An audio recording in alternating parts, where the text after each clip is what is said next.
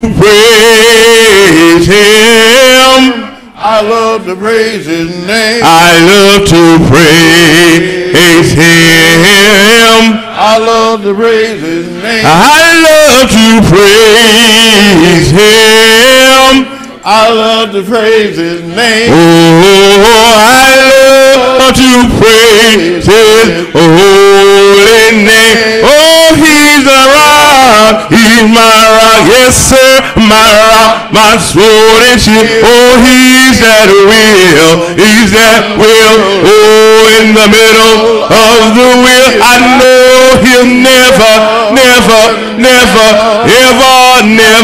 let me down. He's just that jewel, oh, that I have found. Church singing hallelujah, hallelujah. Oh, I love to praise his name. Church is singing hallelujah, hallelujah.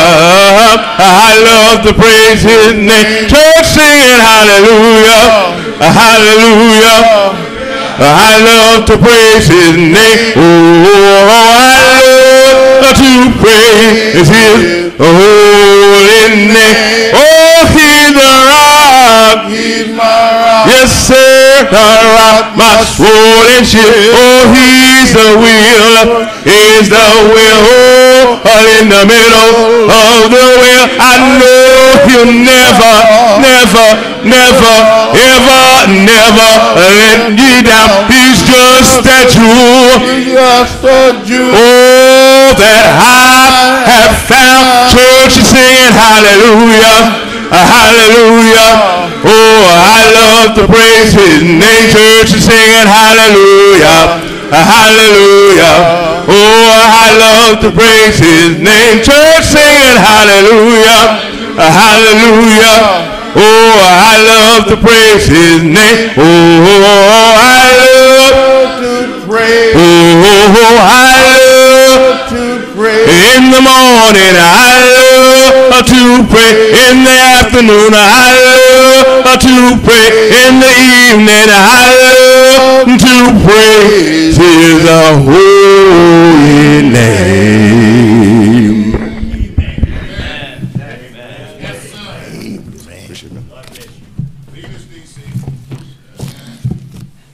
Let the church say amen. Amen. That we are giving thanks unto the Father, which has made us meet to be partakers of the saints in light, who has delivered us from the power of darkness and translated us into the kingdom of his dear Son,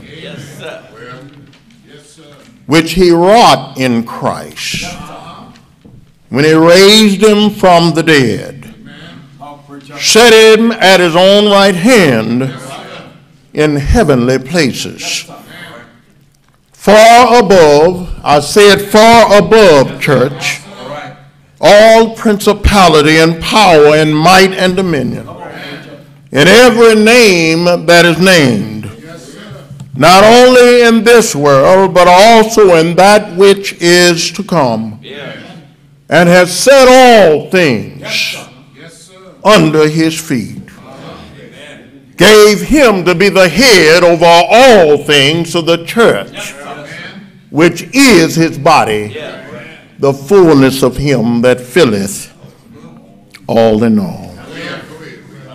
I am grateful to see the fruition of this wonderful inaugural national lectureship.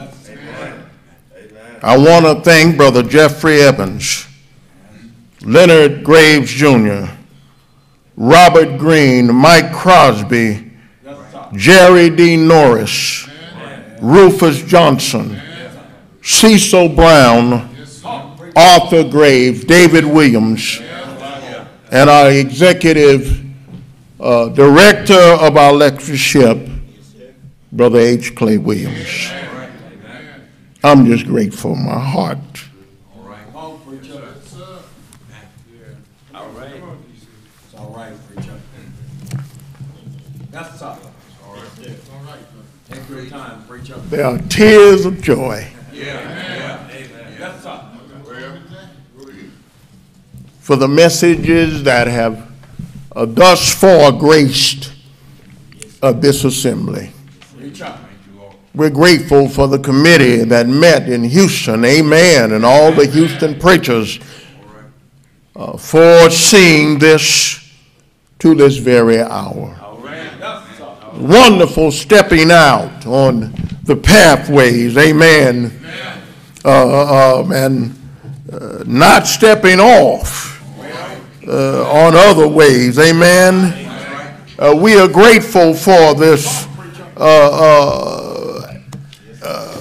time that we can share together in Jeremiah and the preaching of this great preacher. That not at least coming to the point where Jeremiah is speaking and speaking in his first discourse. And I just want to introduce my topic. I'm not going to be long with you tonight, but I do want to do my topic well. That I want you to join me in Jeremiah chapter 2, and we're going to be looking at verses starting at verses 9 through verse 12. Tonight, Jeremiah says, "Wherefore I will yet plead with you, saith the Lord. With your children's children I will plead. For pass over, and I want you to pass over the Isles of Kittim, and see and send to Kedar, and consider diligently, and see if there be such a thing. Half the nation change their gods, which are no gods, but my people." Let me just say, my people have changed their glory for that which does not profit. He ends in this great prophet of God who began this message in the 13th year of Josiah's reign, that before Josiah had commenced that great reformation in the time in which Israel was being judged and needed to straighten up, that Jeremiah came along with warnings and and admonition, if you will. In verse 12, he simply looks to the heavens and says, "Be astonished, O heavens, at this time, at this. Be horribly afraid. Be ye very desolate, saith the Lord." And as we commence in this great lectureship, stepping off those ancient highways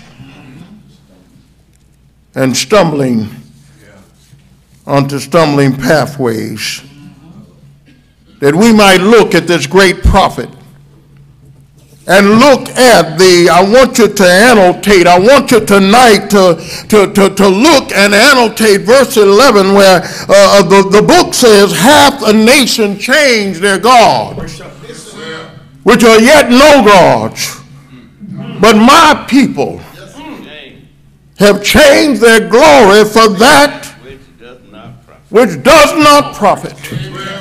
I tell you tonight, if a change has been made, the change has not been with God, but it's been regrettably with the people of God. I'm reminded of Malachi, and I'm so grateful for the preachers that have stood in the gap, if you will. Brother C.E. Shaw, those that have High Jackson, and those, and Brother Johnson this morning, and no one can forget the great preaching we have heard this evening in the person of Don Warner and the preachers that have come, and this old soldier from Fort Worth. I'm humbled in the presence of God. But I tell you tonight, I'm reminded of Malachi that if any change was made, that the change is not and cannot be with God. I'm reminded in Malachi 3 and verse number 6 that, for I am the Lord, I change not. Therefore your sons of Jacob are not consumed. In James chapter 1 and 17, where every good gift and every perfect gift cometh from above and cometh down from the Father of lights, where there is no changing, there is no variableness, neither shadow of turning. That if some change is occurred, it has not been with our God. That Jesus Christ, who is God, amen. In John 1 and verse 1, that in the beginning God and God continues to be, and Jesus is who he always was, amen. That in the beginning God and Jesus and the Word who was God, amen. That Jesus became flesh, and he dwelled among us, amen. That Hebrews 13 and verse number 8, the Bible says that Jesus Christ, the same yesterday and today and forever. This immutability of God in Scripture is a person who is omnipresent. He's a person that is omniscient. He is a person that is omnipotent. He has not, is not, will ever not be changed.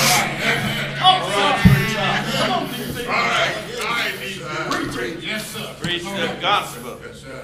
Come on. Preach the gospel, son. Preach it. Preach. At least that is what's implied when he spoke to Moses. In Exodus 3 and 14, that God said to Moses, I am. God does not change in whom he is. He said to Moses that thus thou shalt say to the children of Israel, he said, I am that I am. God is always God. His life does not change. God neither became nor is becoming. His life never began, nor will it end. In Psalms, I need a few readers here. In Psalm chapter 102 and verse number 25, that of old you laid the foundation of the earth, the heavens are the work of your hands. They will perish, amen, but you shall remain. They will all wear out like a garment. You will change them like a robe, and they will pass away, but you are the same, and your years have no end. In Psalm 9, I'm just telling you that Jeremiah is talking about a change. And the change is never with God.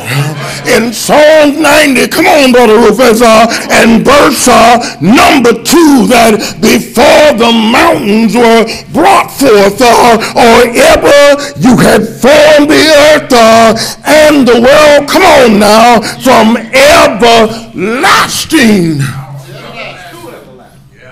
to everlasting, thou art God. If a change has been made, is not in God, it's always with the people of God.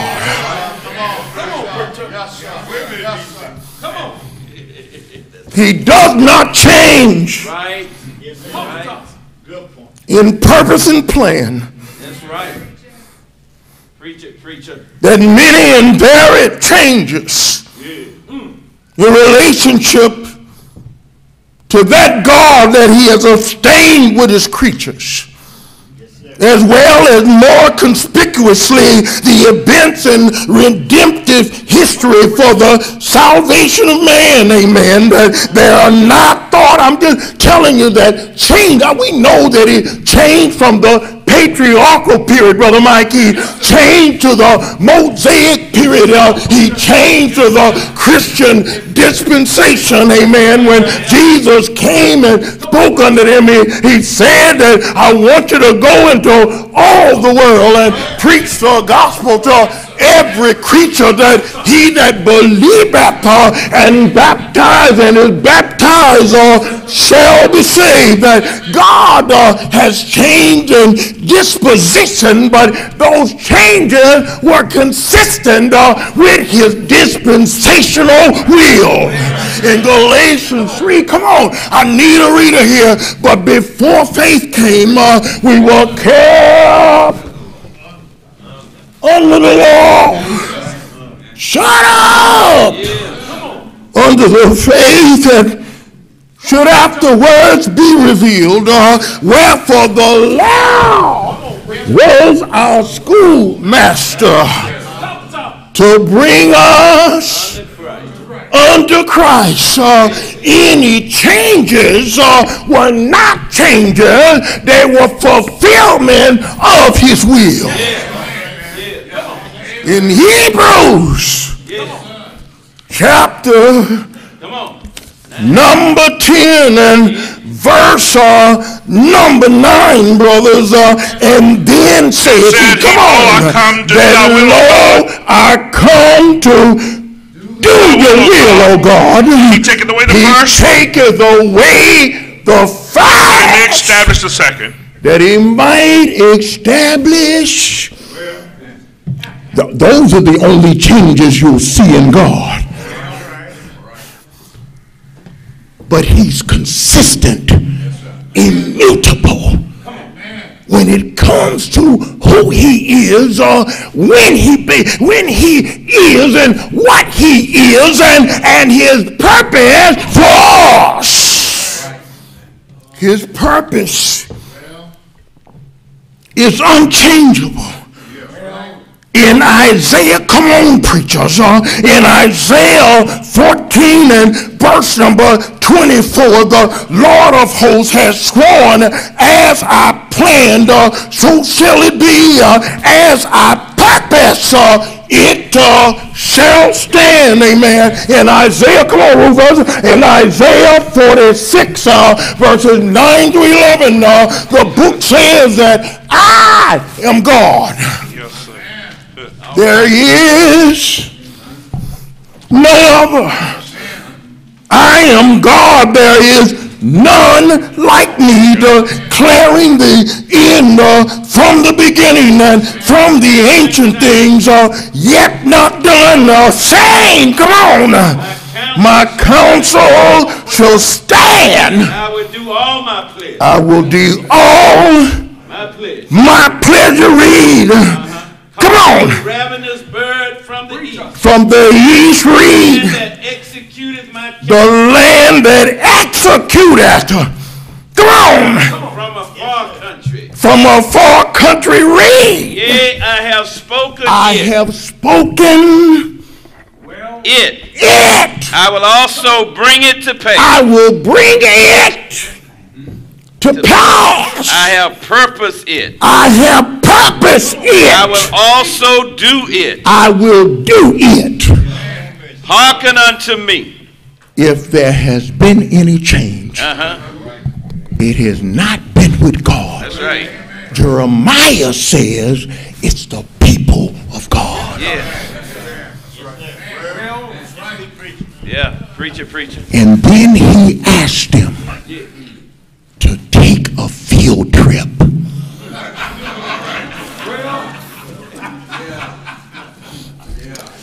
Come on, preachers. Isaiah, Jeremiah, chapter 2. Come on now. And I want you to start, come on now, at verse number 10. Come on now. In fact, start at verse number 9. The Bible says what? Plead with you. I have plead with you. Lord.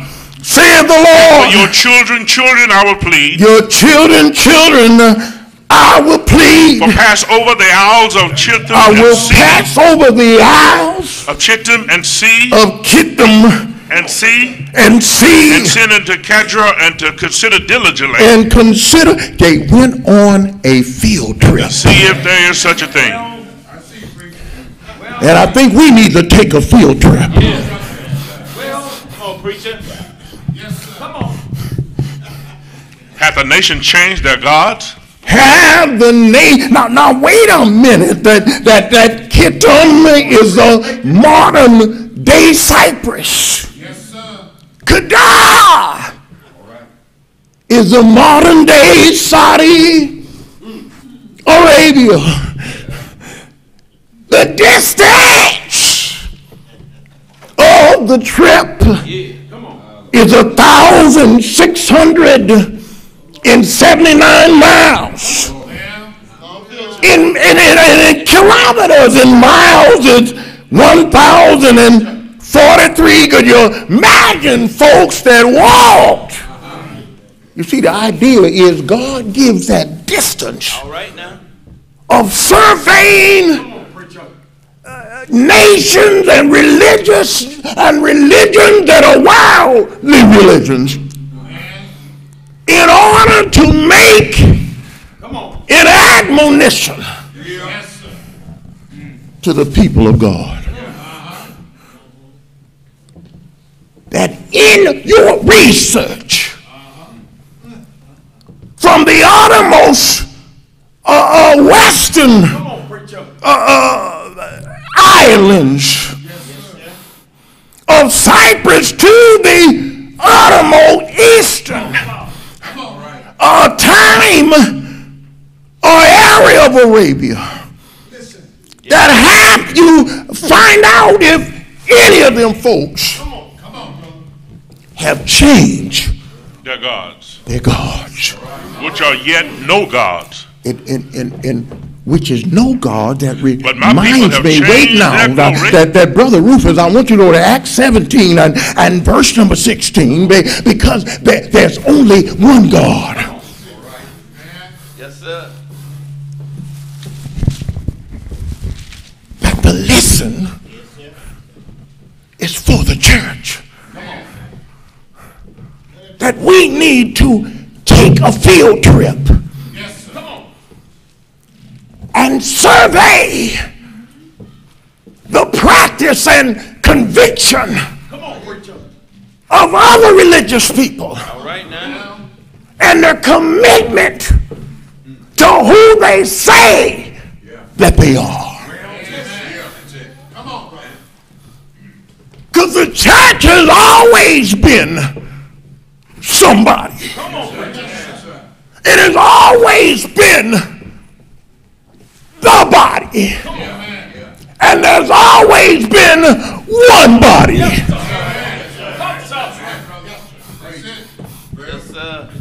In Acts 17 and verse 16, wow, Paul, come on, read. Now while Paul waited for them at Athens, his spirit was stirred in him. His spirit was stirred. They were wholly given to idolatry. They were wholly given to idolatry. Disputed he in the synagogue with the Jews And with the devout persons and in the market daily with them that met him. Amen. In verse 23, drop down, Rufus. The Bible says what? As I passed by and beheld your devotions, I heard and beheld your devotion. I found an altar with this inscription. With this inscription. To the unknown God. Now they didn't even know God. Whom therefore you ignorantly worship. Him declare whom you ignorantly worship. Him I declare unto you. Unto you. Read. God that made the world, all things therein. That made, you see, I thought the church of Christ was convinced. And Jeremiah says they were. Jeremiah in the old time, the things that are written aforetime are written for our learning, that we through patience and comfort of the scriptures, we might have some hope of the people of God in figure and shadow in the nation of Israel, that Jeremiah will start. Come on, Rufus, in Jeremiah chapter 2 and around verse number 2, the Bible says what? Go and cry in the ears of Jerusalem. Go and cry in the ears of Jerusalem. Go on. Thus said the Lord. Thus saith the Lord. I remember thee. I remember the kindness thee. of thy youth. The what? The kindness of thy youth. The kindness of thy youth. The love of thine espousal. The love that I was married. When thou went after me in the wilderness. I was married unto you. That's what it says. That 2 Corinthians, come on now, 11 verses 1. Jeremiah knew that the people of God knew the true God. Yes. Come on. The church, the people of God in this text was married to God. In 2 Corinthians 11 verses 1 and 2, the Bible said what? God, you would bear with me in my little folly. Bear with me in my little folly. Come on. Indeed, bear with me. Bear with me. Read. Jealous over you with a godly jealousy. I am jealous over you with a godly jealousy. Godly jealousy. I have espoused you to one husband. I have espoused you to one husband. To what? One husband. One husband. That I may present you as a chaste virgin to Christ. I presented the church is married as the children of Israel were married. And they were married to the true God. That was a need for the field trip.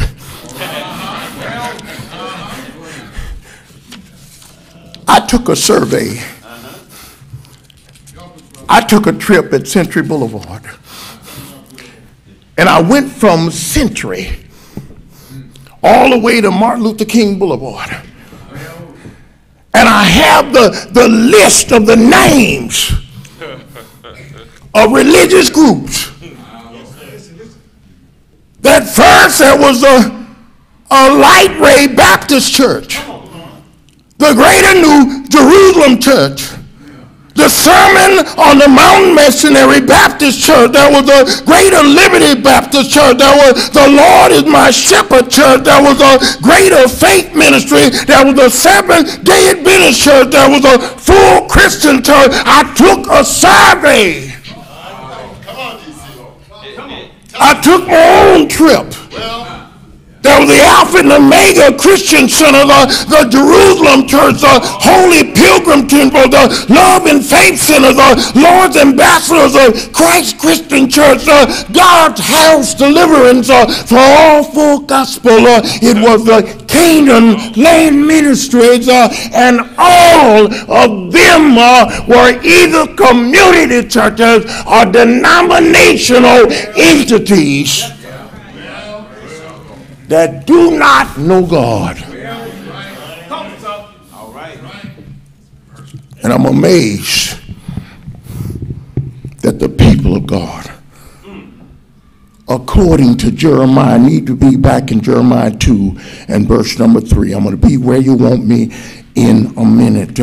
In Jeremiah 2 and verse number 3, because the people of God are always somebody, they are the only body. There is one body that belongs to God. And I'm wondering tonight, I want you to read, Rufus, they are somebody. Read.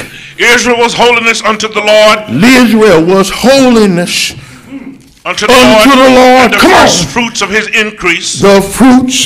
First fruits. Or first fruits of his increase. All that devour him shall defend. All that devour him shall defend. Shall what? Offend. Evil shall come upon them. Right, says the Lord. It says the Lord that Israel and the church, if you will, is somebody. But I have a question tonight. That why would the people of God, who is somebody, be doing what nobody has done?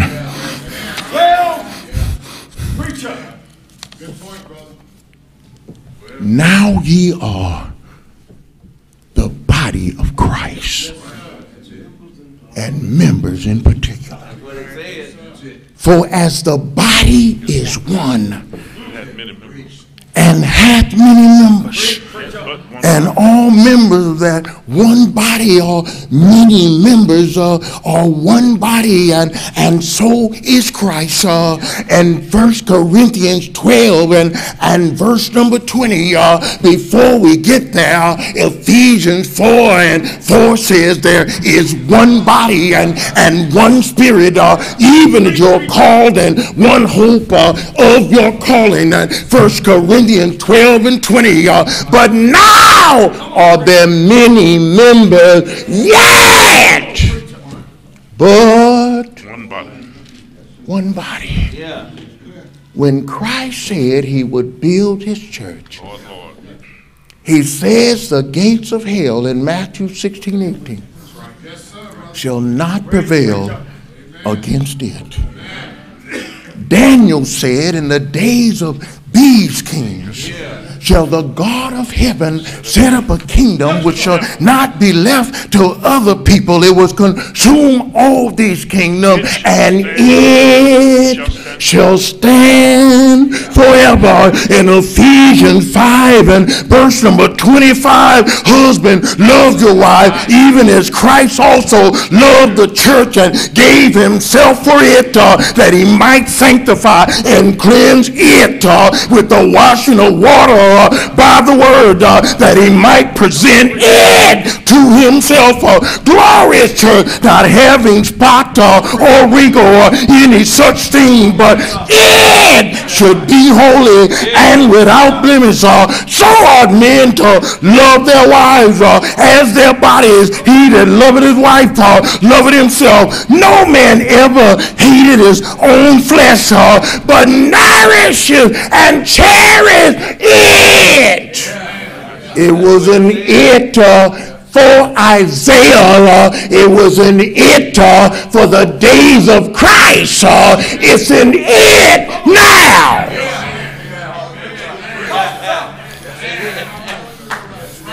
Preach the gospel. Preach the gospel. I have no idea why the church today would call itself the Church of Christ denomination. That's contrary to what Christ prayed for. Amen. In John 17. That neither pray I for these alone, but them also that should believe on me through their word, that they all may be one. In 1 Corinthians 1:10, the Bible says simply, I beseech you by the authority of our Lord Jesus Christ in his name, that you all speak the same thing, that there be no division among you. Ye be perfectly joined together in the same mind and same judgment. That's what it said. I'm going going to start making my way.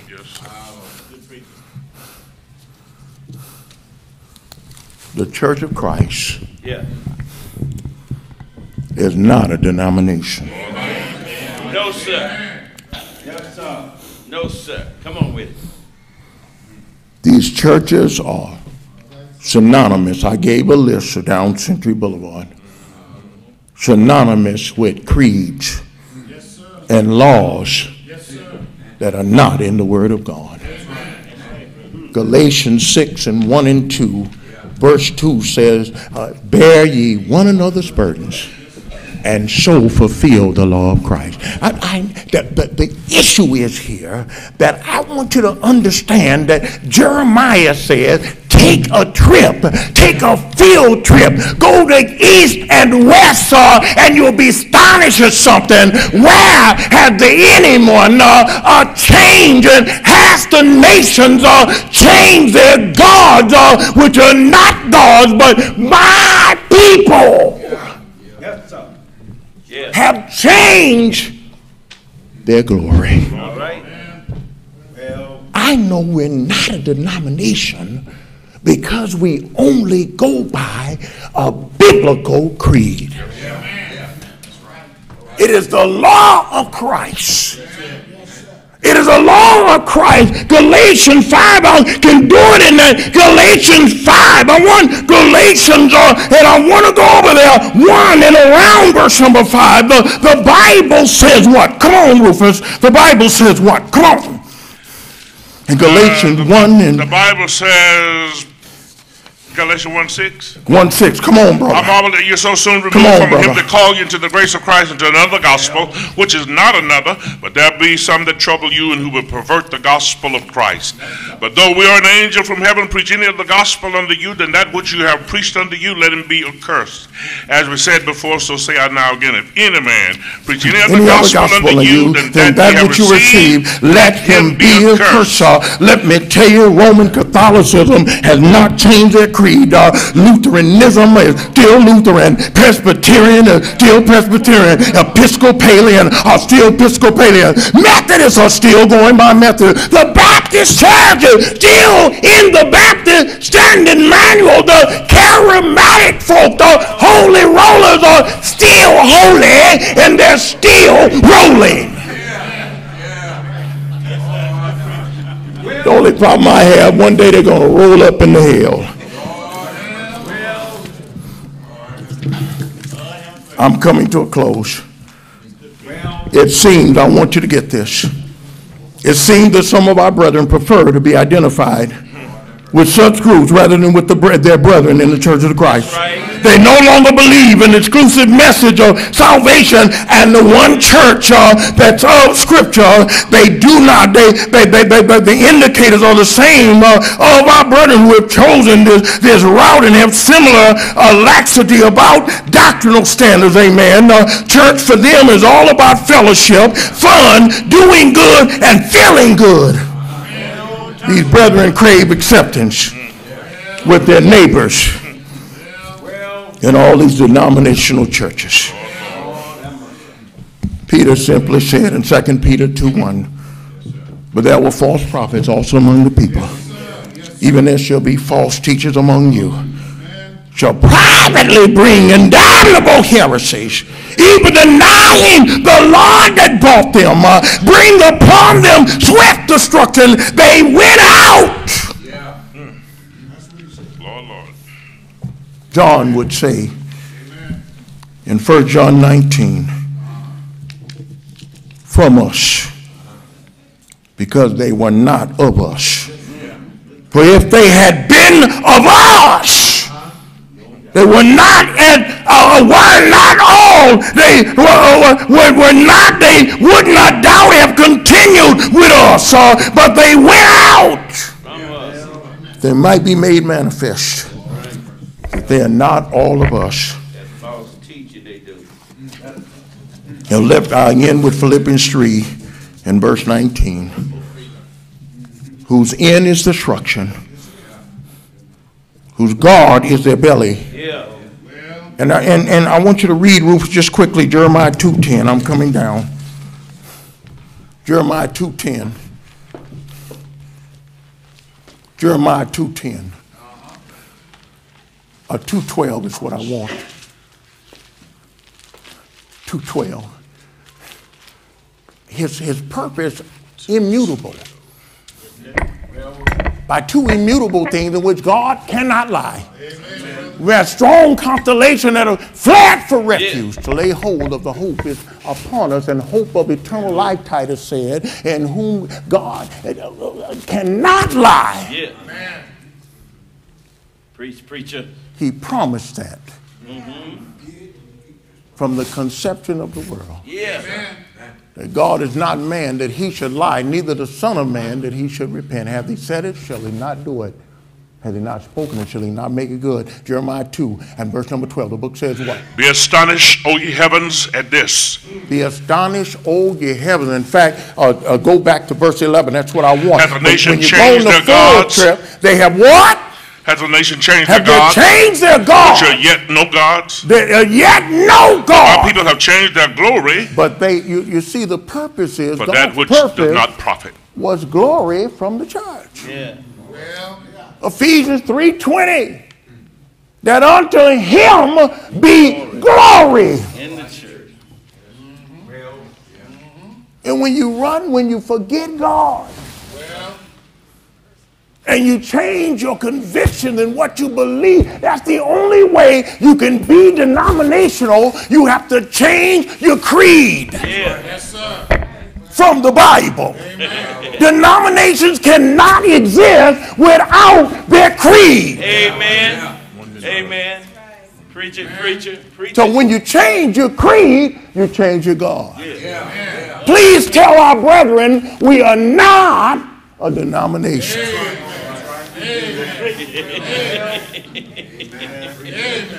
Because if you stay with the Bible creed, Yeah. you'll only be a Christian. Yeah. If you're here tonight, Yes, sir. you're not a Christian. I believe one preacher said book, chapter, and verse. That's all we do. I can't give you more than what Jesus said. And Matthew and Mark 16, 15, and 16, Jesus said, go into all the world, preach the gospel to every creature. That's that Greek term, which includes she. He that believeth and is baptized shall be saved. You can count, he that believeth one and is baptized two shall be saved three. Amen. Amen. After you hear, believe, confess Christ, be the Son of God, be willing to repent of your sins. Preach, preacher. We can put you on in baptism tonight. And Peter said in Acts chapter 2, when they asked men and brethren, what shall we do? Peter simply said, repent in verse 38. Be baptized, every one of you, in the name of Jesus Christ, for the remission of sins.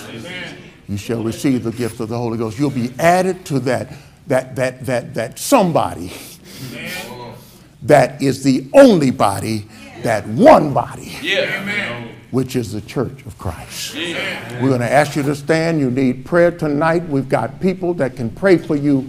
We want you to stand at this time. If you have been far in your guilty distance from the God of heaven, that always an opportunity. I heard a preacher say once that as long as there is life in the body, there is hope. If you haven't perished out there, come on back. Amen.